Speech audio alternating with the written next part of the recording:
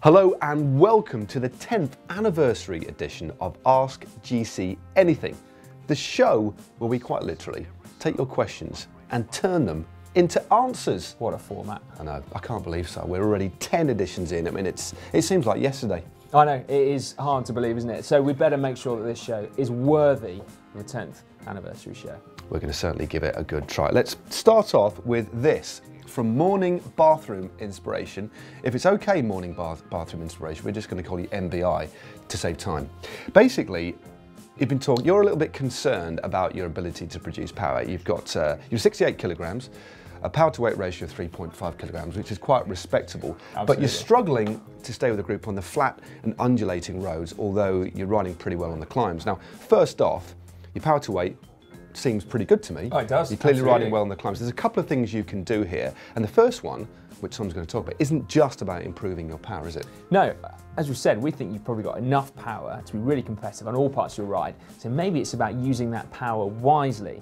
So it's not necessarily about maximum power, it's about being fresh. So let me demonstrate, if I can, using mini GCN. You, MBI, can be Matt. Yep. This is a flat road and you're coming into a punchy section, and there you are moshing it on the front.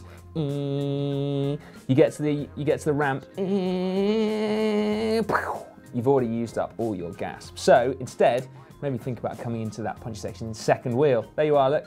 Sheltering, using 30% less energy. Yep. Fresh as a daisy. Fresh as a daisy. Get to the ramp, you've got all the gas in the world. So, sorry, Matt. You crashed. That wasn't, advise you don't do that bit, but apart from the crashing bit, probably some very, very good tips there. But the other obvious one, which we've got a video about, is working on increasing your power. So if you combine all those little tactical tips and bits of advice with even a moderate increase in power, you'll be far better off. And we've got a video on that called How to Increase Your Power, just up here. Put it into that big gear and then let yourself come almost down to a stop. Now once you're there, grip hold of the bars tightly here, and when you're ready, fully concentrated, make a 10-second effort at your maximum power.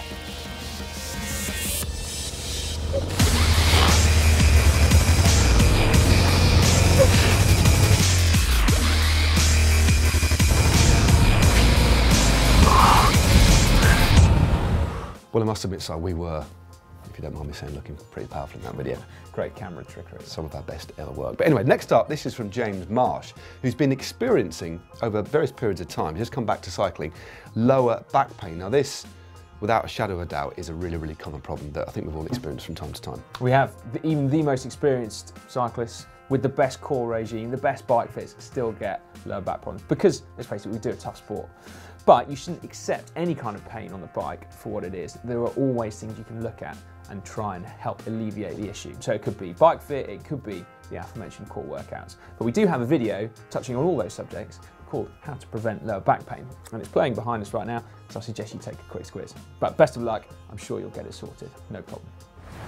Another cause of lower back pain can be the use of big gears. Even at exactly the same power output as a higher cadence, the extra stress on your muscles at a lower cadence can therefore put more stress on the lower back. So try in training to keep high cadence, preferably over 90 revs per minute. Now this can feel quite unnatural if you're not used to doing it, but emphasize it in training for a few weeks and you'll be surprised at just how quickly it will feel natural. Time now for the rapid fire round. So first up, we've got this from Jeff Sewell. How do you get bars aligned perfectly with forks? Eyeballing is not working for me. I only eyeball, so what's the solution? Well, it is a very good question actually. We have made a video on the subject, but in a nutshell, what you can do, which I learned because I didn't know, is you can tape like a spirit level to your forks, so they're aligned horizontally in the same direction as your handlebars, which means you then got a nice straight edge that you can look down and align your handlebars with. And it doesn't sound like much, but it really does help. It's incredibly powerful. Sorry, that was simple and succinct. Well done. Very much. Next up, it is rapid fire. We're going to try and rapid fire it as best we can. Nigel Hall, hi. After a fairly fast descent over the weekend, I realised that I wouldn't know what to do if my brakes failed. Any advice other than just getting ready to crash? We've certainly got other advice than just getting ready to crash. And it's make sure that your brakes are well maintained. So your outer cables, your inner cables, and the adjustment, and obviously the brake pads as well. So touch wood, crashing, it's a you tough one, shouldn't isn't it? ever really have brakes fail. But yeah, if you are going to crash, I suppose if you had incredible peace of mind and cold-bloodedness, you might just pop your foot on your back tyre. That takes skill, doesn't it? Yeah. Foot down, or just try and maybe just fall onto grass or something, or just lay the bike down. But it's a difficult one. Or a handily placed body of water, like a canal. Yeah, definitely. That would help. Anyway, just basically make sure your brakes are good. And your tyres as well. Okay, next up, Luke Higgins. Ooh, leg embrocation. Is it worth using? Does it have much benefit for your local race? Well, I think we've both actually come to a conclusion about leg embrocation separately, and neither of us used it, but for different reasons. I think there isn't actually any evidence to say that it does work, because essentially the way it makes you feel warm is by irritating your skin, doesn't it? And so your skin feels hot, but actually it doesn't do anything to your muscles below it. So it doesn't really work. Some people find that it helps. It makes your legs shiny. That's quite a powerful thing for the start of the race. And there's a lovely smell in the changing rooms, which I'm quite fond of. I'm glad other people use embrocation for that reason. But I actually had a very bad experience once where essentially I couldn't sleep for 2 days afterwards because my legs were on fire. Let's leave that there, shall we? Yeah, so if you do use embrocation, make sure you haven't shaved, don't do it immediately after shaving your legs, and make sure you wash your hands after using embrocation before popping to the loo. No more on that, but I think you know what we mean. Next up, we have this question from Doug Hungerford. Thank you, Doug. How the heck does a nail find its way into my tyre? Good point. Don't these things lay flat on the ground? I've never dropped a nail and had it land, well, pointy bit up, nor have I, to be perfectly honest with you. I would think that it would be impossible. Yeah, in any case, last week I pulled a nearly 2 centimetre nail out of my tyre. Well, because it's the 10th anniversary edition of this particular programme, we've upped the budget and we've got some more science involved. Science glasses on. The table is going to be turned into a laboratory to try and look at why a nail may or may not stick into your tyre. Simon, take it away. We have our demonstration wheel. We have our nail. You ready for this? I am. You ready for this? No. No. Essentially, I think it's fair to say that the results are inconclusive. What if it's just bad luck? What if it's that way, ooh, and then it flicks? Oh, no. Oh, it flicks up a little bit there.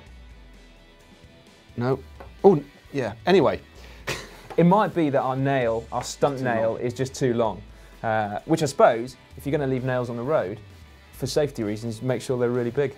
Definitely. Yeah, if you're doing any DIY near a main road, make sure you use long nails. Think about cyclists. Science. Done. So basically, we haven't got the answer to that one, have we? No, sorry, Doug. Whoa, how young does Lloydie look? God, he looks so young. Look at his hair. Fresh face. He's not used any product on his hair, is he? That is nuts. There's no product, there's no hair dryer. Has he plucked his eyebrows? Wow, that's amazing. Anyway, no, this is seriously, has he plucked his eyebrows? I'm not too sure. We'll have to rewind that in a minute. Look at him.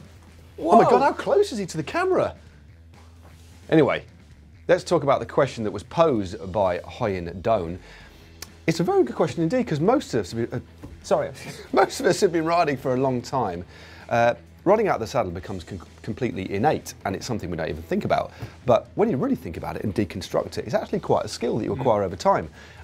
It sounds as if you're probably using too lower gear, so gear up, so change to a sprocket. That means you can lean on the bike a little bit more, or lean on the cranks, and relax, and just pedal a little bit slower rather than being caught up in it all.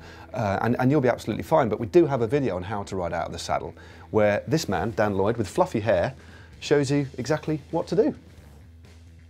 Rock your bike gently from side to side, pushing it to the left when your right leg is pushing down, and over to the right when your left leg is leading. This will basically put your weight over the top of the pedal, which is pushing down, using gravity to your advantage. Well, that's it for another edition of Ask GCN-ything. Please keep those comments, queries and questions coming, and you can post those in the comment section below this video, or post your questions on Facebook using the hashtag #TalkBack. Yeah, Ask GCN-ything isn't really anything without your questions. It certainly isn't. Keep them coming. Absolutely. Now, for something a little bit different, we went behind the scenes at Team Sky to find out their nutritional strategies for training and racing. It's a fascinating video, and you can click through to it just up there. And to find out how cycling can change your life for the better, click just down here. Before you leave us though, do make sure you subscribe to GCN. To do that, you can just click on the globe, which is probably somewhere near the end of this nail. Just be careful. Yeah, sorry, we need health and safety to come dispose of that now. It's around here somewhere. We're finished with it. Can you, yeah, thanks. 10th anniversary. Boom.